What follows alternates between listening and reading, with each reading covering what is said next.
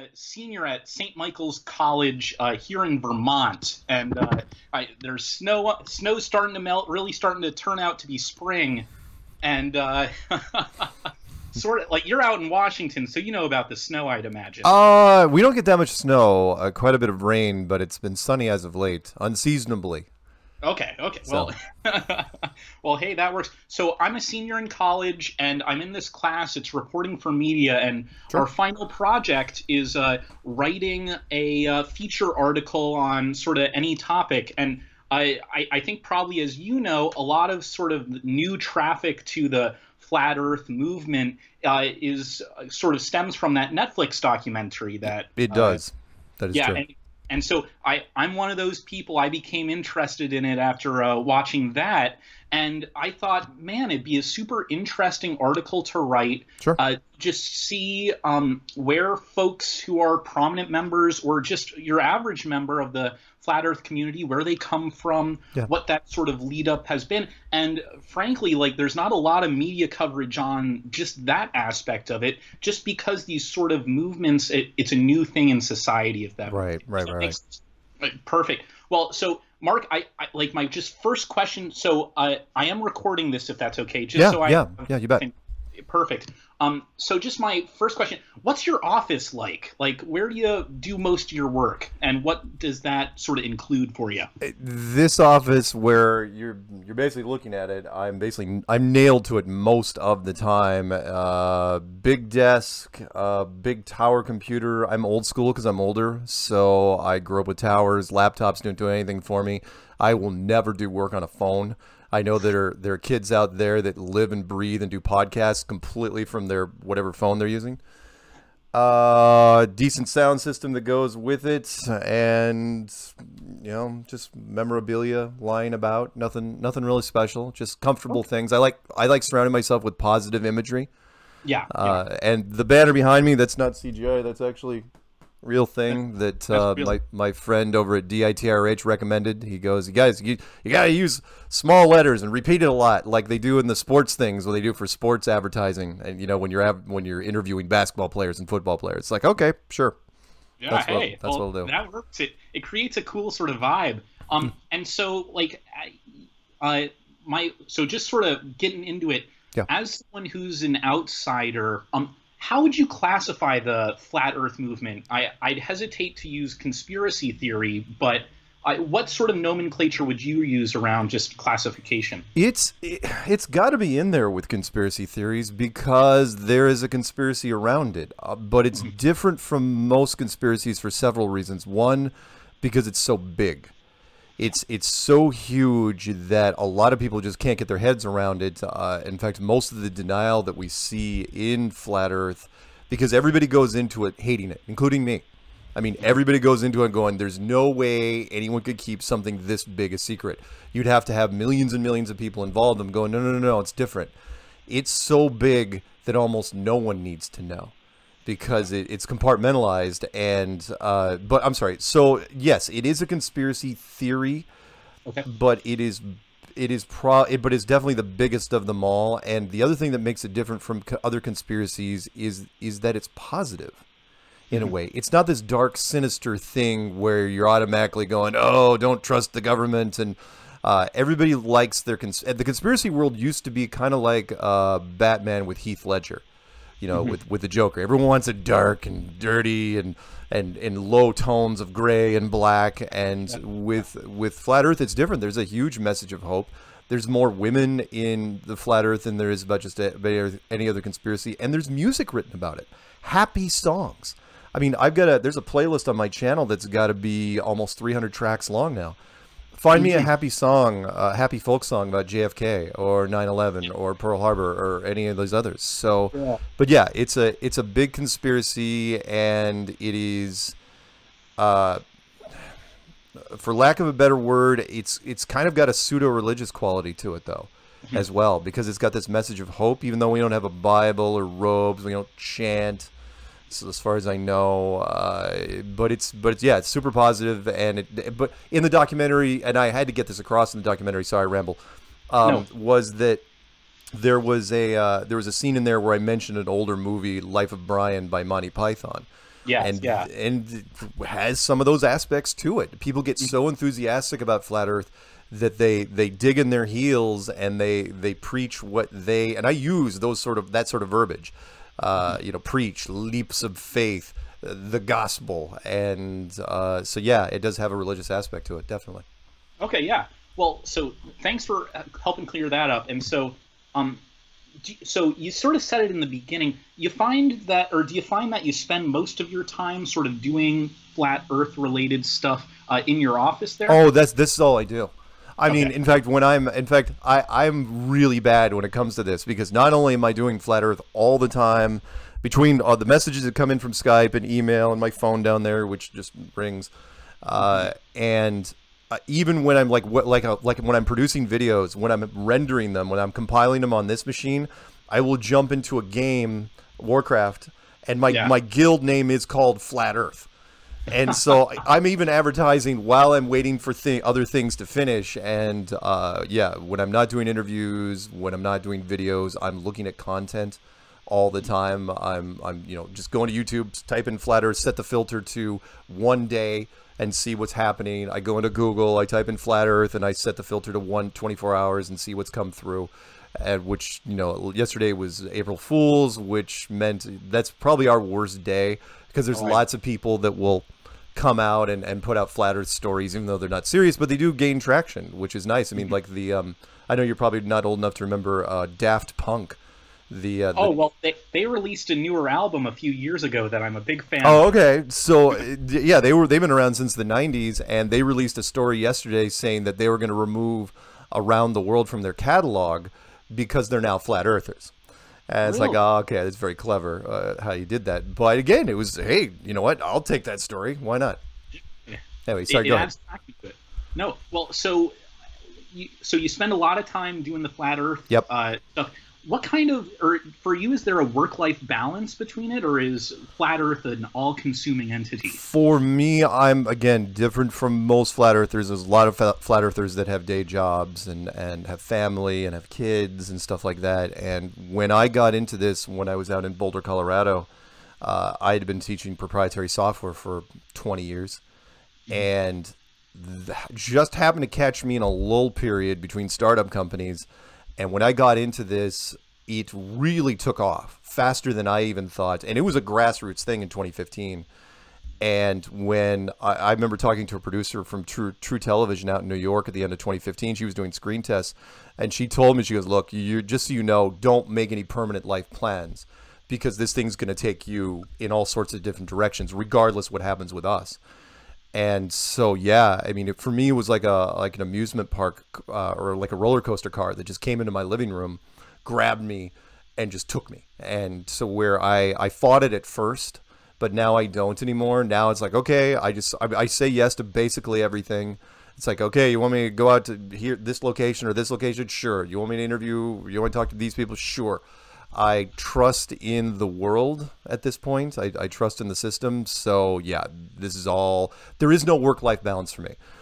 Because the short version is I never got married, never had kids, never even got close to being married, which was weird. The opportunity just never presented itself.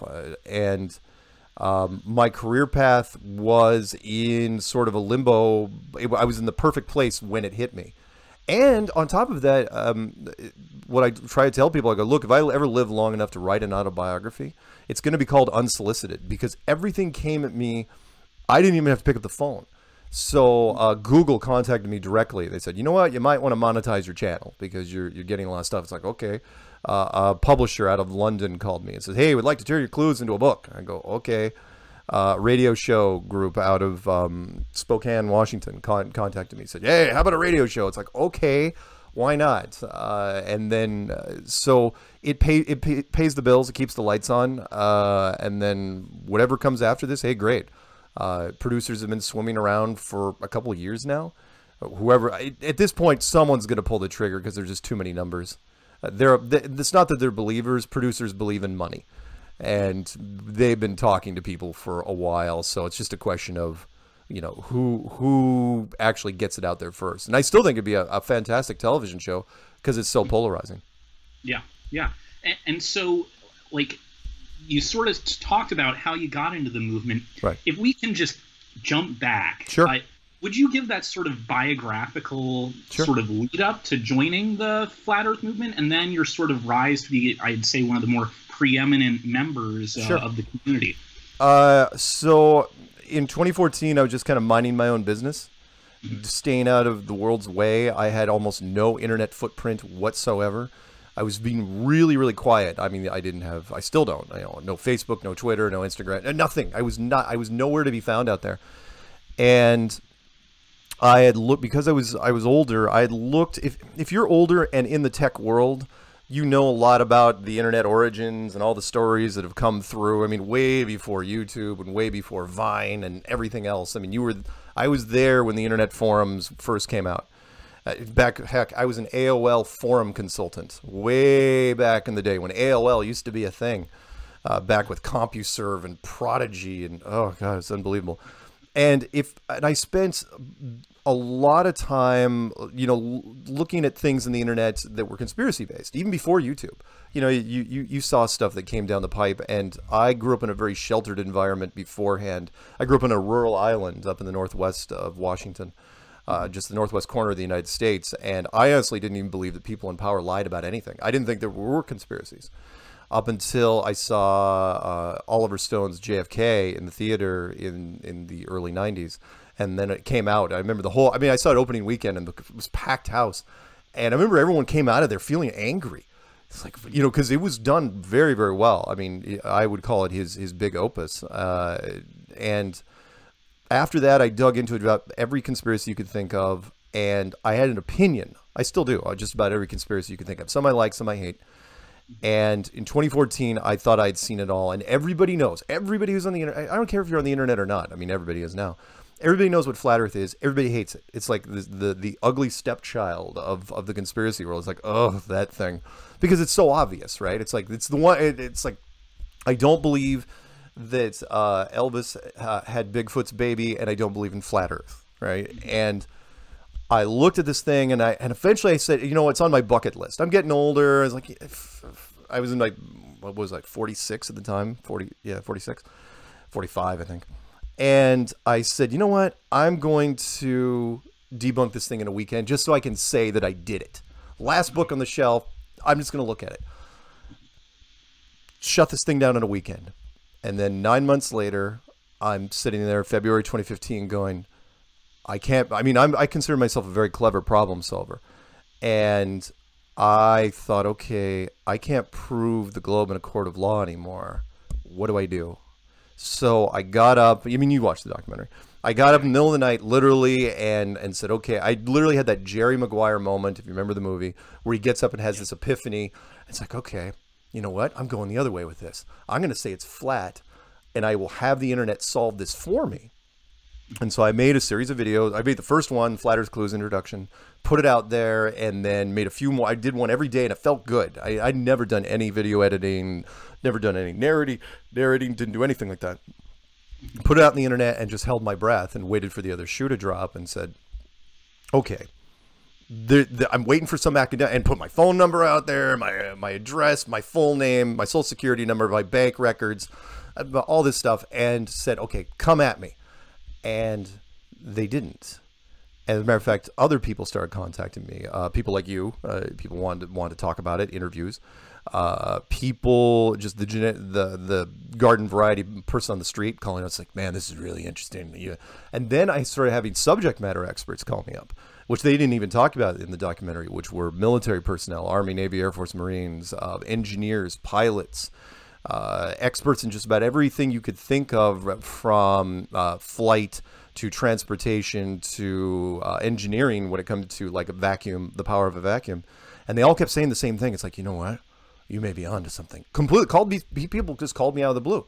Said, yeah. And as I'm going, okay, so now this thing really has gone off the rails, because not only have I not been proven wrong, but now I'm getting reinforcement that it's actually correct. And people are going out and doing their own experiments on a regular basis. And that's how things started to rise. It wasn't like I didn't invent flat Earth. but I created, and I don't like using this term because it sounds redundant, the Dummy's Guide to Flat Earth. I created Flat Earth 101 because everybody else that had put stuff out beforehand, it was more advanced. And the average person on the street, they're not very scientifically literate. They don't know. And I knew this almost immediately because of the curvature of the Earth formula, which they didn't talk about in the documentary, which is, seriously, you could walk up to anyone, maybe even in a university. You say, okay, the curvature of the Earth is 8 inches per mile. And people are going, I'm totally with you. And I go, squared. They flip out. They just glaze over, and you can see their eyes. They're trying to remember everything from junior high algebra, and they can't. It's like, oh man, I wish I studied more. And if you don't know that, you're definitely not going to know anything else. People, I mean, science comes at us with geometry and trig and calculus and quantum mechanics. Like, are you kidding me? You might as well be just playing a recording of a modem handshake. That's all you should be playing to these people, because they have no idea what you're saying right now. Anyway, I just kept making videos after that and reporting on it. And once it came into the media, I was reporting more on what was happening in mainstream media, and people were referencing the clues a lot. So that's how I kind of rose up in the ranks, because I was there first compared to a lot of people. Yes, there were other people, obviously Matt Boylan, who was in the documentary, and some others. But if you're there, the Flat Earth community is based off of two things: how long you've been in it, and what sort of content did you put out. So by that, I mean, we're definitely not like Occupy Wall Street, where they say, oh, it's a leaderless movement. It's like, no, of course it's not. It's absolutely, there are leaders in this movement. If there wasn't, we wouldn't have people speaking at conferences. Occupy Wall Street didn't have conferences. So how you move up in the ranks is you create content. People did. I mean, and there's lots of people who have done it now. You make some YouTube videos or wherever you want to put it out. But I mean, come on, YouTube is the largest television network in the world. And you put them out there, and either they resonate or they don't. And if they resonate, you move up. If they don't resonate, you just stay where you are. And I've seen people, they get, 2,000 subs, and they start changing their perspective, 10,000, 20,000. And then the next thing you know, they're in a conference. So that's how, and that was 4 years ago now. The clues are 4 years and a month, roughly, old now. Okay, well, so there's a given way to get up, and you've sort of ridden that sort of roller coaster as it's gained more prominence. Right. Would that be fair to say? Yes. Yeah, definitely. Yes. And I stayed the course. That was the other thing. Some people, when they get really pumped up, they burn out. And for me, because of the training I had in the software community, I did high-level tech support for a long time. And so I knew how to kind of keep everything in moderation. And so I, just tried to stay the pace. And even if I had down days, I wouldn't be like, that's it. I'd, shut down my channel and hide all my videos and stuff like. No, that was never going to happen. So, the slow turtle kind of paid off in this case. Yeah. And so you sort of mentioned going back, that JFK movie was this first sort of thing that I'm going to say, like, opened you up to more conspiracy theories. Right, and that right, sort right. of stuff. What, like, right now, today, are there any other sort of conspiracy theories that you buy into, ones you don't? Like, just get into that a little bit. Sure. I mean, again, somebody asked me this recently, and I thought it was a really good question, and that is, how does one become a conspiracy person, official, quote-unquote, conspiracy person? I said, it's really not it's not like you have to, it's not a mail-in form or something it's not a course you can take online, although in some ways it is. But there's no certificate. Everybody's got a line for them that there's lies and then there's truth. Mm-hmm. And everyone knows this. Look, there's conspiracies in every aspect of our lives right now. I mean, take your pick. Business, politics, entertainment, sports, journalism, even science. There are conspiracies out there. I could rattle off for hours on any one of those topics. It's just a question of what you're willing to, not even the word accept, look at.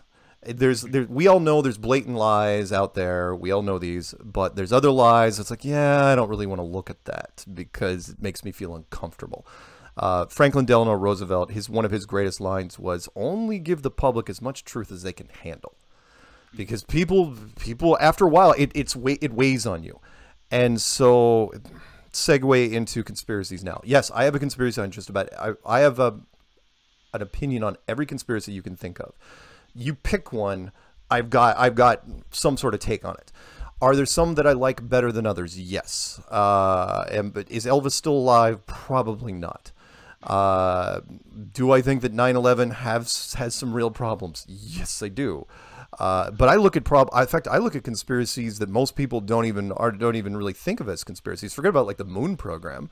I'll look at Pearl Harbor, which is an old conspiracy, which is, look, if Pearl Harbor doesn't happen, we're all speaking German right now. And most of your history professors will tell you that. So the question is, wasn't it convenient that Pearl Harbor happened? And it's like, it's too big.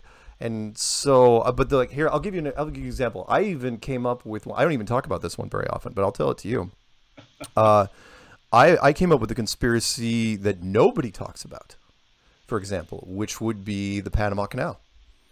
And people say, okay, what's the Panama Canal? No big deal. I'm going, well, from an engineering standpoint, it's quite an achievement, right?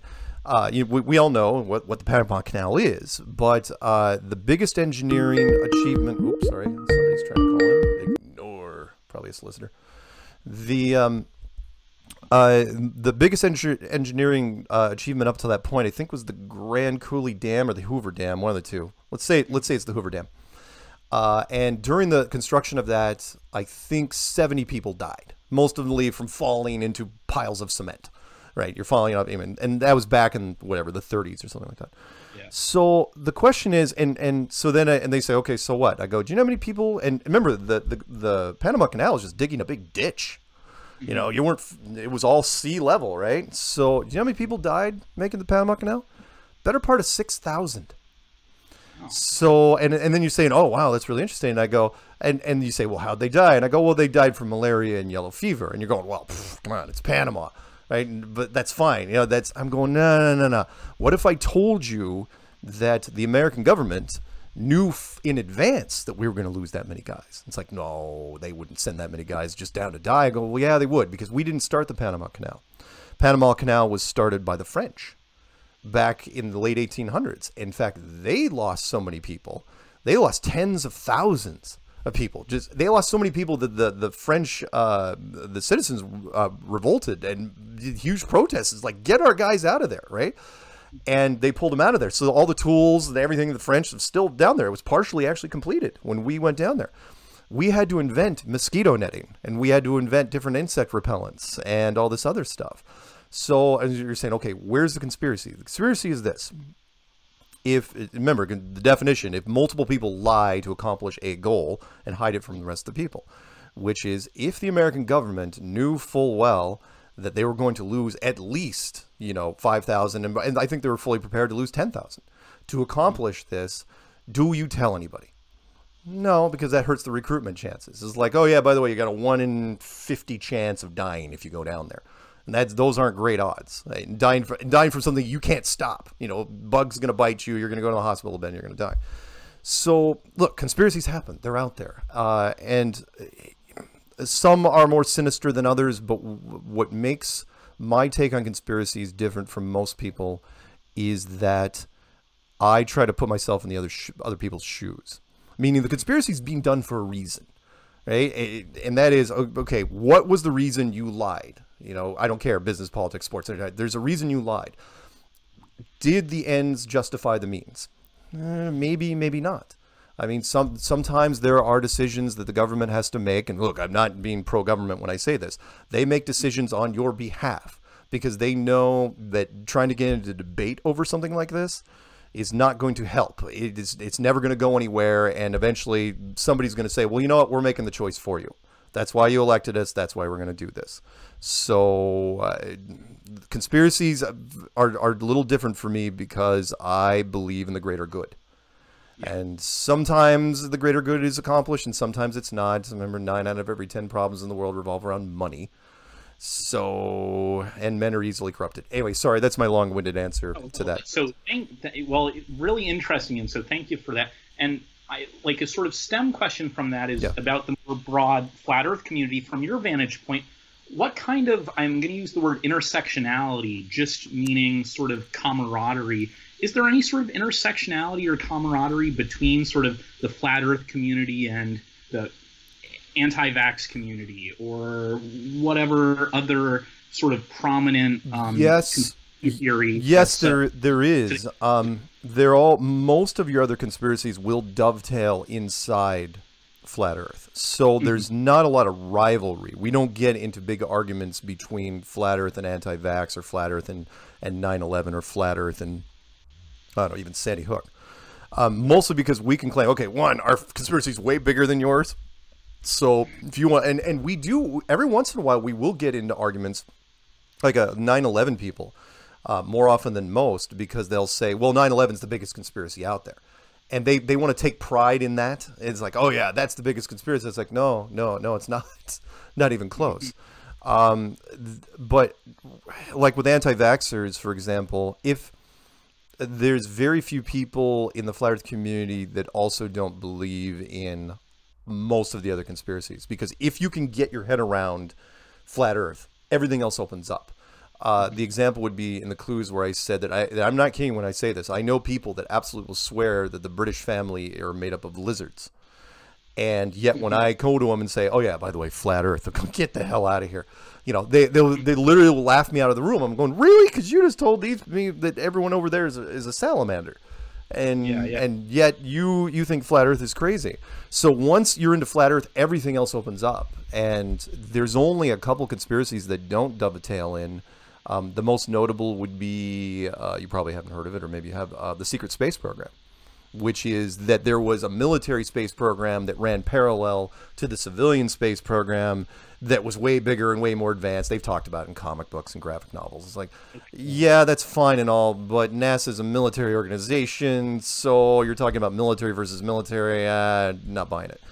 So, and they say that like 3 million people are living on the moon, and there's hundreds of thousands of people living on Mars already. That can't dovetail. That cannot work simultaneously with flat Earth, because flat Earth says there's no space. You're living in a building.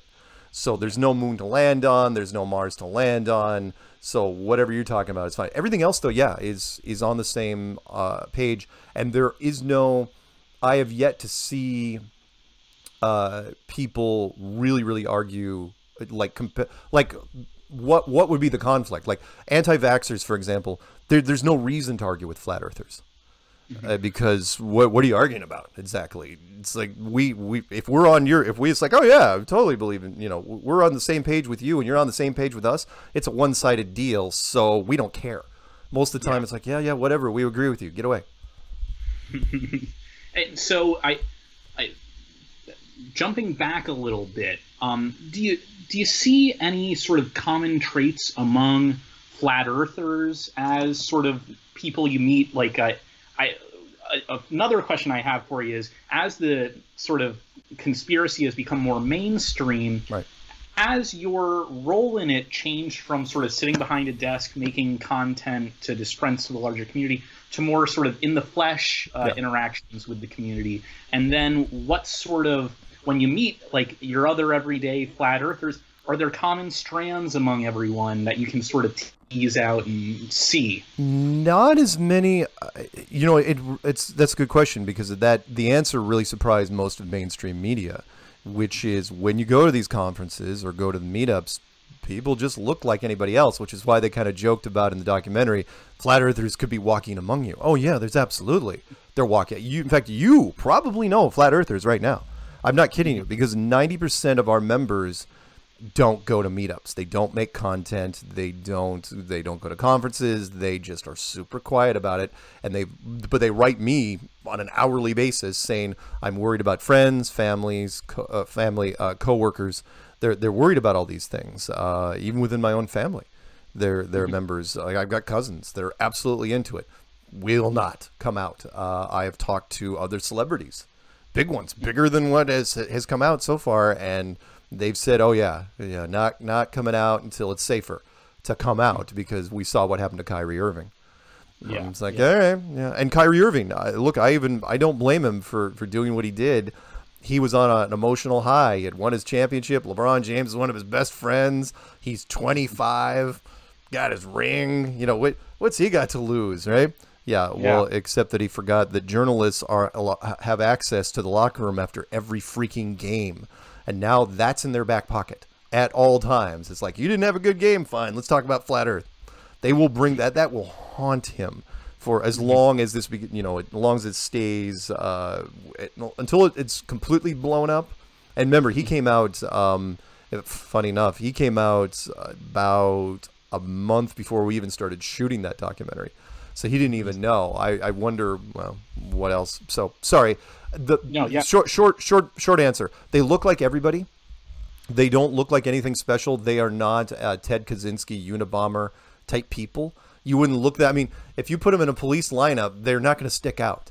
You don't walk around the conference going, oh man, that's a weird looking dude. Oh, those people look shifty. They're all really happy and really enthusiastic, and they come from everywhere. And again, there's more women in Flat Earth than there is just about every conspiracy, because it's got that happy, positive side to it. So. And so we've covered just about everything I've sort of written out for question-wise. But one question that I'm sort of just thinking about, sure. What are your political views, and do your politics sort of intersect with your involvement in Flat Earth, or for you personally, and as you see the community more broadly? Okay. Is the community more Republican than Democrat? Okay. So, well, let's go with the community first, because I'm a little different. I would say the community is more Republican than Democrat, for whatever reason. I'm not exactly sure. I mean, I only know this because I hear the word Trump being thrown out there quite a bit. When we first started this, of course, he wasn't even president. But even back then, we didn't. It's not really talked about much. But yes, so the short answer to that, yes, it does skew more Republican. I don't know why. Maybe it's because, okay, I can tell you why. Actually, there's a good reason for that. And that is, Republicans are generally pro-gun, pro-firearm. And anyone that's into pro-firearms knows more conspiracies than the other side, the liberal side. Because if you think, because every gun owner has thought or heard at one point, dude, they're coming to take your guns. There's like 10 different conspiracies about how they're going to come take your guns, most of which I think are just to fuel the gun buying market. Because every time somebody said, I mean, seriously, the second Obama was elected, it's like gun sales went through the freaking roof, and nobody took away anybody's guns, which is a whole nother conspiracy, because the truth is the manufacturers have such a powerful lobby right now that no one's going to make any headway in Congress, because you're talking about companies that are older than oh my God, than the government in some cases. Oh yeah. I mean, old companies. Myself, though, I've never voted for anything along those lines, but for a different reason. And that is, I believe in the rules of power, which are, you can look up something, they vary from website to website, but and that is, if the ultimate rule of power is stay hidden. Which means it's kind of the blessing and the curse of being the ultimate power. And it's like, well, you know, the richest person in the world, like richest person in the world here. It's like, no, that's the publicly rich. There are people out there that are so powerful that you will never hear of them. And the reason is that the rule of being hidden is never put yourself in a position that you can be overthrown. And that is the ultimate safety net. And that is, if there is some revolt in your country, some society upheaval, well, they can't target you if they don't know who you are. So what you do is you elect, you are the puppet master, and you can control, and you donate. And so, sorry, the longer answer is this, why I don't vote. Think of it this way. Let's say, or no, I'll even give it to you. You're a billionaire, right? You just all of a sudden started up this tech company a few years ago. Now you're a billionaire. And you want to donate money to a political party, Democrats or the Republicans, right? Which one do you pick? And then you get into this big thought experiment. It's like, well, my views on this, lean liberal, and my other views, they lean Republican. I don't know. What do I do? And then you realize that what the answer is, and that is no, you just donate a whole bunch of money to both parties simultaneously. Because people forget is that the parties themselves don't care. They don't care about your allegiance. All they care about is your money. They don't care if you gave the other side $1 million as long as they got $1 million. In fact, if you give them enough money, not only do you get your picture taken with them that you can put on your mantle, you with George Bush or whoever it is, but you can also influence policy to a certain degree. And when you're saying, okay, Mark, what's your point? Why don't you vote? I go, my point is, it took you a billionaire to do that, to influence policy, to actually make a difference. And this is not to make you sad or anything. It's like, what is your individual vote doing as just a person on the street, Johnny Lunchbox? Probably nothing. But it's the illusion, not to steal from The Simpsons, the Kang and Kodos episode from years ago, but that is, it's the illusion of choice. And that is, as long as people are given the illusion that they're making a difference, or their vote is like, it lets you sleep better, great, fantastic. That's all they care about. Overall, the policies are not going to change based on your thing.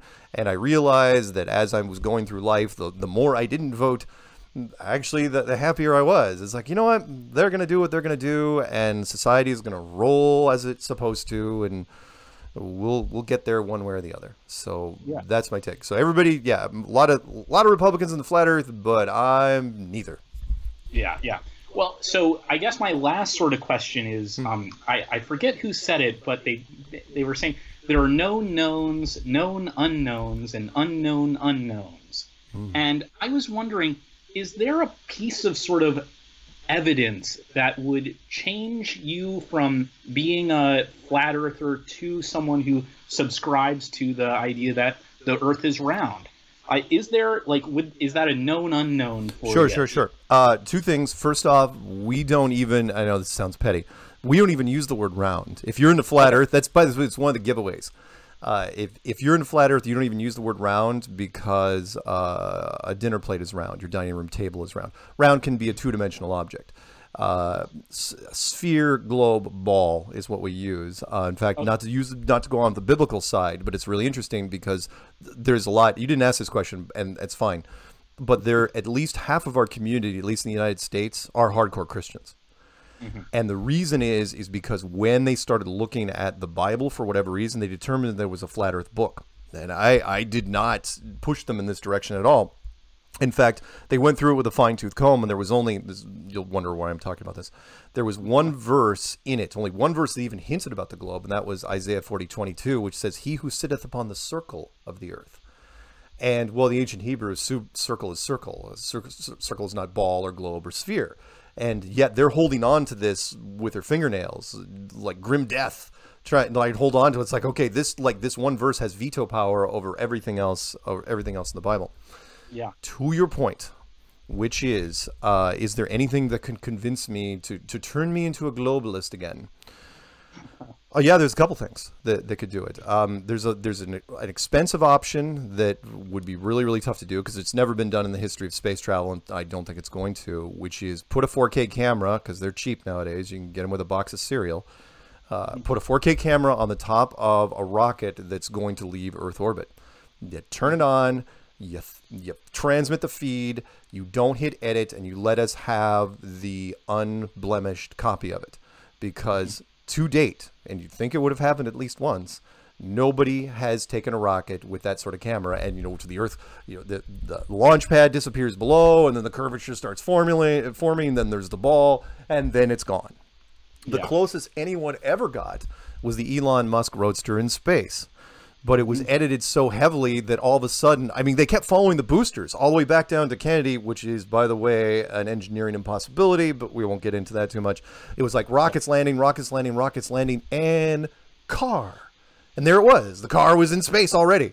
And it's like, okay, where's the booster tumbling away from it? Where did this shot come from? To where I even said, when somebody sent me the still shot of it, and I looked, I go, oh, who did this? Jaronism? I go, who made this thing, right? And they go, no, dude, that's a live feed. I'm going, I literally started to develop like a facial tick, like going, what? It can't be a live feed. It's impossible. How is that? And it was terrible. I won't get into it too much. The 4K camera would be a really great thing because we could analyze it, but it's never ever going to happen. They're never going. Oh, hang on. Ignore people. So I don't have anything else scheduled, do I? No. So But I came up with something that was even easier. Because people are saying, and seriously, I've been thinking about this for a long, long time. It's like, well, you should send Mark to space, or you should send this, and go to Antarctica and do all this other stuff. I'm going, no. There's an easier way to do this. And I even made a clue about it called the Lost Nail, which goes into, I don't know if you saw it, but it goes into the spacesuit, which is how does an astronaut suit protect against the vacuum of space? Law of thermodynamics. Pressure needs a container. If you have a can of hairspray, that's pressurized, right? It's a hard container. And if you have a soft container, like a basketball, it goes rigid almost immediately. You got to think of it like a basketball. You can't burst it with your hands. And we're talking about just a small difference of pressure between what's outside it and what's inside it. And if you put that basketball in a vacuum chamber, it would just blow up and explode. So why don't the spacesuits do that? Ever. They don't act like they're in a vacuum chamber. In fact, it was really interesting. Sorry, I got to rant for a minute. Which is when you looked at the spacesuit technology when NASA was first developing it, they knew the problem of pressure and vacuum.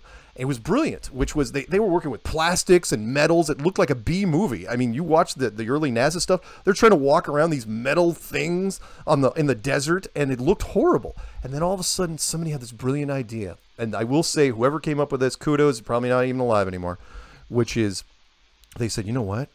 Let's just do a soft suit. Nobody knows anything about physics. I mean, nobody knows anything about physics. We'll shoot it on the moon. People won't even question it. Seriously, it'll work. It'll totally work, and we can do this.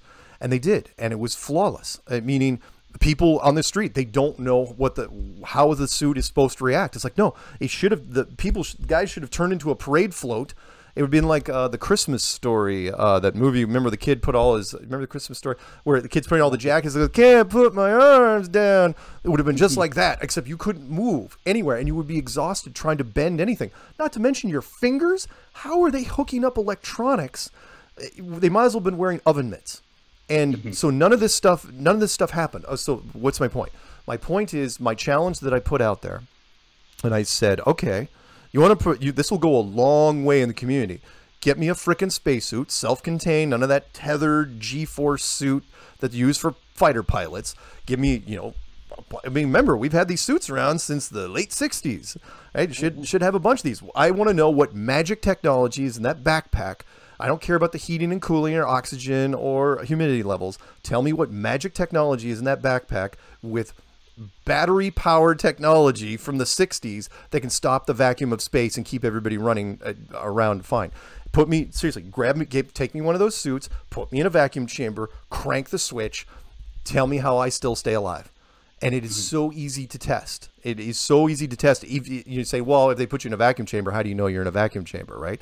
They could just make it a partial vacuum. I'm going, no, it's easy because you can bring in 3 things with you. One would be just a little balloon that's like a breath of air in it, because that would just expand to no end. 2 would be a bottle of water, or just a cup of water, because water boils at room temperature in a vacuum instantly. And the third one would be a bell, because a bell can't make any noise in a vacuum. Can't. Yeah. And between those 3 things, so, all right, sorry, long story short, the reason why I would do this test is if the suit cannot work the way it's told, if the suit cannot work the way it's advertised, then anything that ever showed that suit is a lie, including Gemini and Mercury and Apollo and the space shuttles program, which most people don't even know. We haven't had a space shuttle program for years. Nobody knows that. And of course the ISS and everything that was done on the exterior of the ISS. So that would go a long way. So yeah, it's a fairly cheap experiment, but somebody's got to give it up. And to date, no one's approached me. I mean, they could shut this thing down in 2 seconds if they wanted to. Put me in a vacuum chamber. And Mark, you'll die in a vacuum chamber. It's like, yeah, even better. If I die in the chamber, I win. If I live in the chamber, I lose. So why not? It'd be worth it to them. Yeah. Well, Mark, I really appreciate your time. So thank you so much for chatting today. Thank you. And I just as a last sort of thing, I think I'm going to reach out to, I think her name's Patricia Steele. Steer. It should have been Steele. A better name is Patricia Steele. Absolutely. Do you know how to get a hold of her? I have an email address. MissSteer@gmail.com. Miss Steer. Yeah. That's the one that I have. I think I might reach out to her in the next couple days and try and do a similar thing. Do you think she'd be okay with that? Yep. As a matter of fact, I will send the audio recording of this to her so that she can listen. But yeah, email her as soon as possible, and she will absolutely get a hold of you.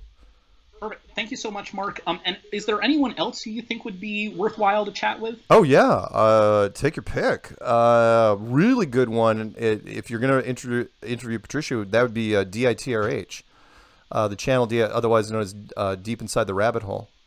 Mm-hmm. I could forward. In fact, I'll forward your information to him if you want. I'd appreciate it. Yeah, he's really good about it. He's got some wonderful explanations, and he could recommend people. And there's all sorts of people that you could talk to, but he would be a great one to talk to.